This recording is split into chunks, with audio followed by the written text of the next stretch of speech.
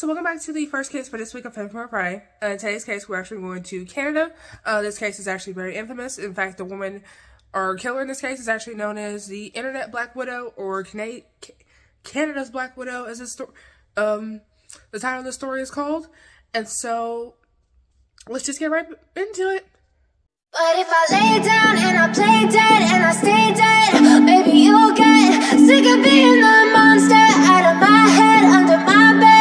Think you're something out of my nightmares, standing right there. But if I lay down and I play dead and I stay dead, then will you get bored of killing me? So, of course, Melissa was born on March 16, 1935 in Bruntchurch, New Brunswick, Canada.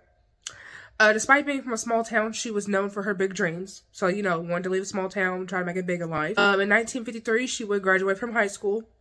In 1955, she met her first husband, Russell Shepard, who was a factory worker who she would have 2 children with. And instead, between 1970 and 1985, she would go under 4 different names and rack up 30 charges, including fraud, forgery, impersonation, and littering. And sometime during that time, she had left her husband, Russell, and apparently they'd been married like 20-something years. What happened to her children, we don't even know. In December of 1985, she would be released from prison after serving 5 years and returned to Prince Edward in Canada. And then in 1988, she would meet a Gordon Stewart, who was a veteran fresh out of the army and was also a widow, because apparently his wife had died just a year prior. And so then rumors, of course, would go around town. An officer would even warn Gordon's brother-in-law of Melissa because he had a pension, because remember, he was in the military, and apparently he served like a good 20-something years, and so he had a little pension since he had served so much time.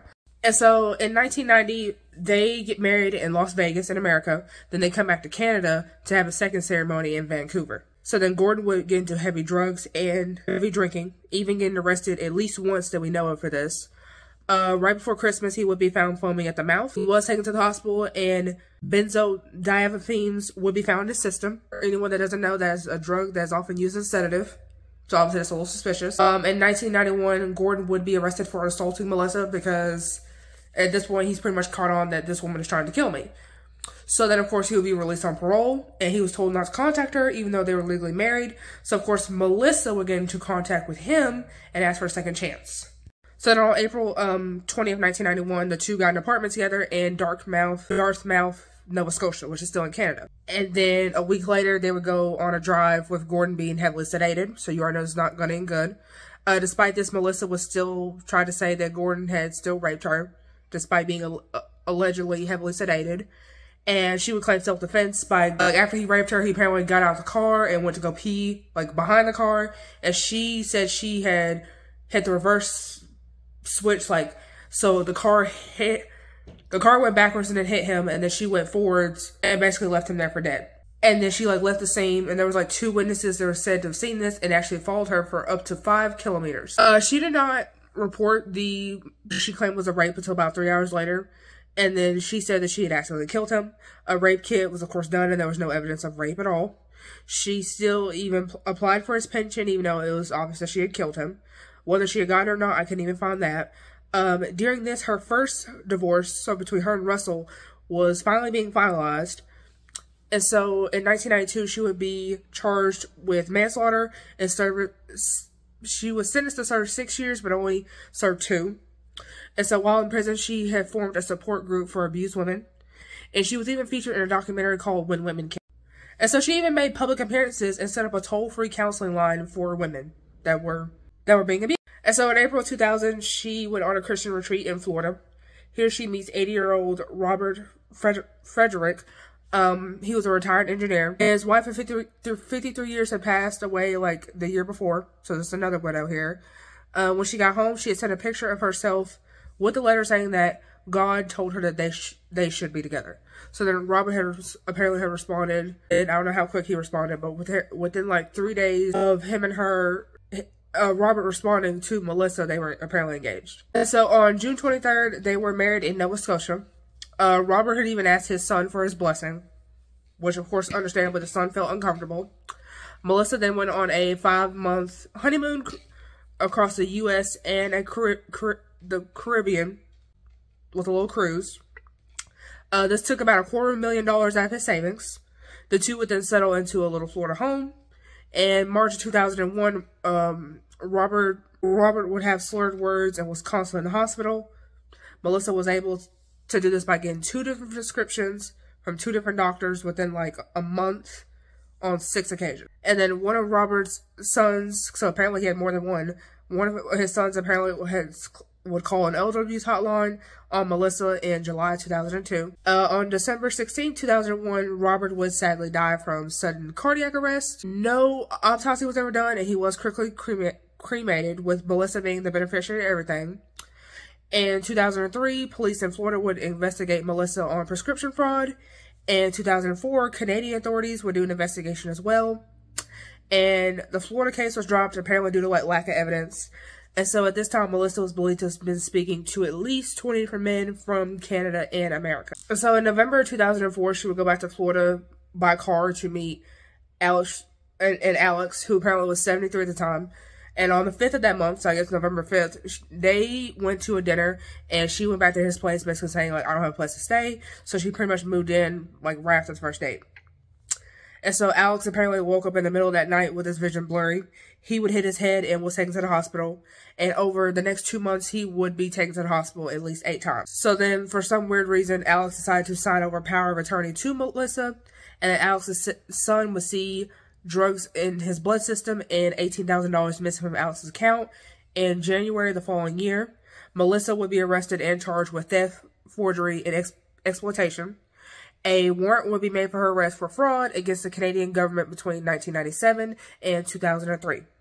She pled guilty to 7 charges, including 3 charges of grand theft from a person over the age of 65, 2 counts of forgery, and 2 counts of forging documents.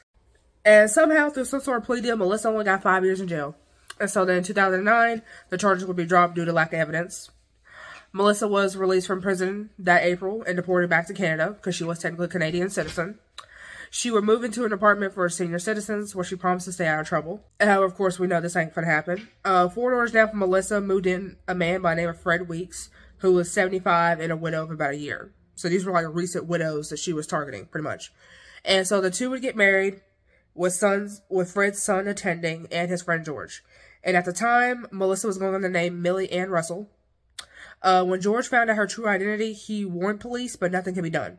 So pretty much he recognized her from somewhere, but he couldn't. And because her name was Millie and not, she was going under Millie and not Melissa, he like genuinely did not know. And once he realized that documentary, he went to go warn his friend, but by then like they were already married. So, of course, he goes and, like, warns police because he's worried about his friend. And the police are like, well, technically a crime hasn't been committed yet, so there's nothing we can do.